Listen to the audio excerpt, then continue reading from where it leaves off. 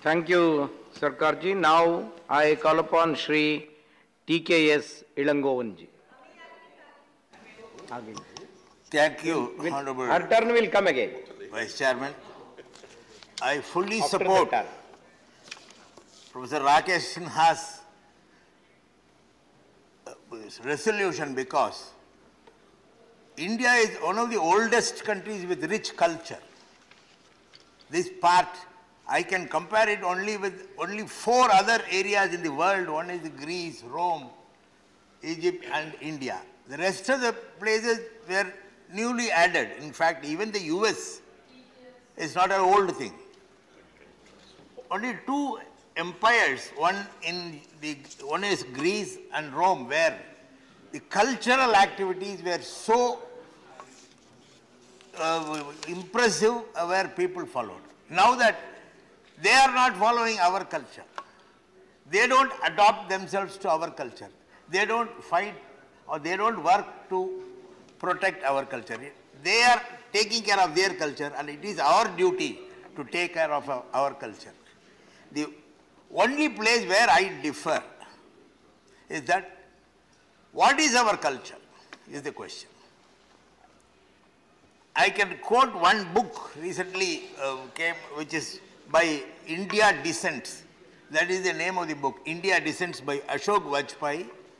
Ashok Vajpayee is a Hindi poet, a noted cultural and art administrator. He was also the chairman of the Lalit Kala Academy.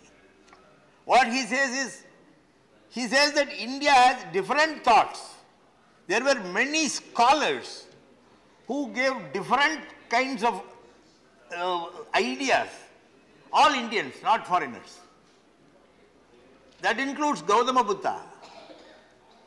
So there are people, many people who had many ideas which are all Indian, not foreign, not imposed by the Britishers during their period. It was all earlier to British.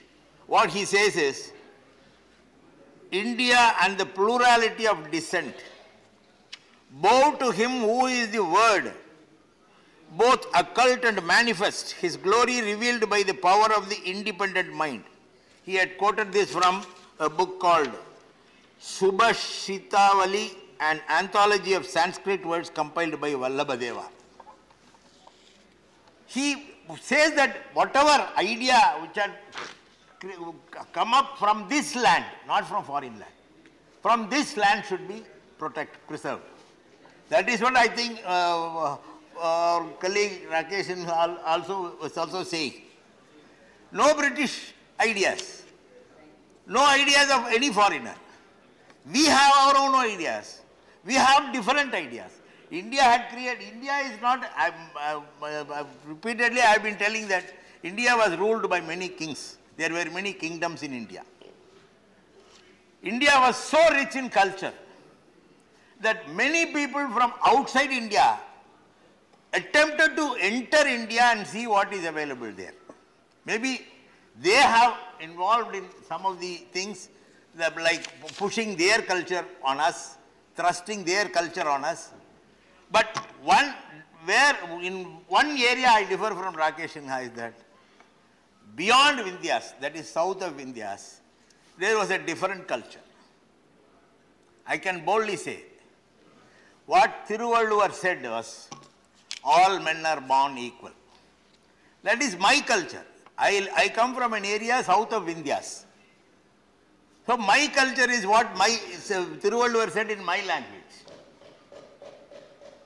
All men are born equal. But here it is not possible.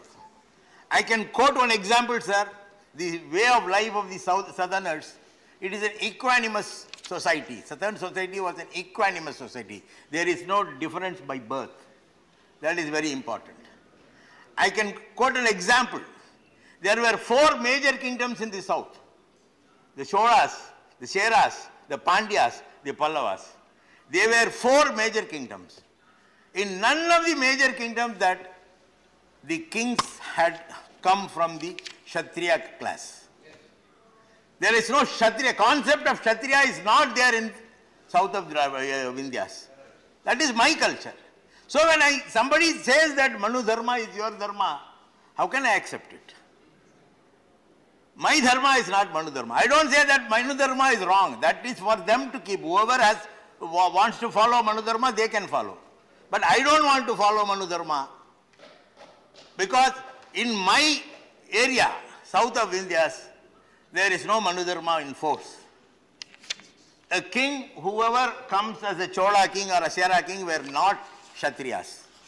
Today's claim after this growth, development in the south, every community says that we were also rulers.